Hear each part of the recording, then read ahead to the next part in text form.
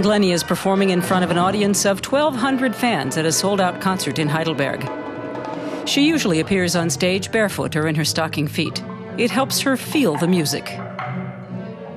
The audience is very much part of that performance, and they sort of put the switch on, as it were, you know, that light switch on, and they create an atmosphere that no matter how hard you try to imagine this in your head, you know, when it's happening, it is a very amazing feeling. Evelyn has more than 100 concert dates a year.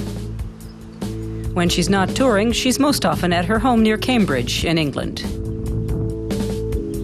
I think my heart really is in the countryside, and I very much enjoy being out in the open and having that balance between city life, which is often where my work takes me, but also then returning to a fairly peaceful place.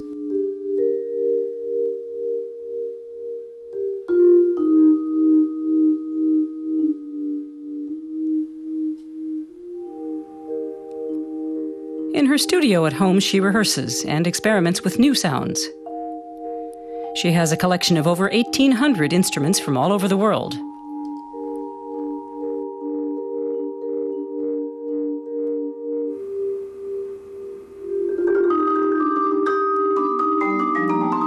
Each instrument speaks differently. So you line up 10 marimbas and they will all speak differently.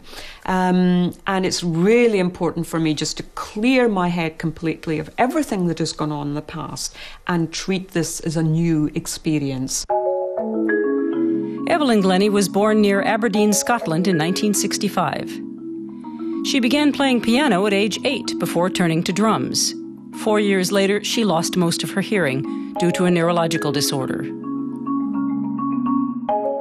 I was frustrated with music until suddenly my percussion teacher, from about the age of 12 when I started percussion, he said, "Evelyn, these drums are extremely resonant.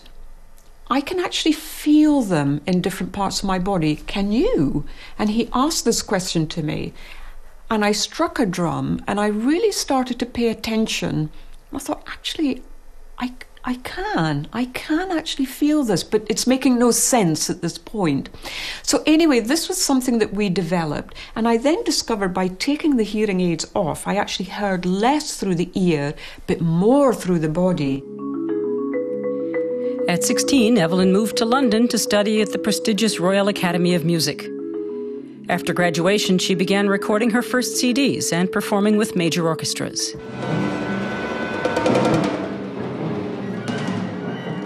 She's constantly extending her repertoire and enjoys working with different musicians, including Sting and Björk.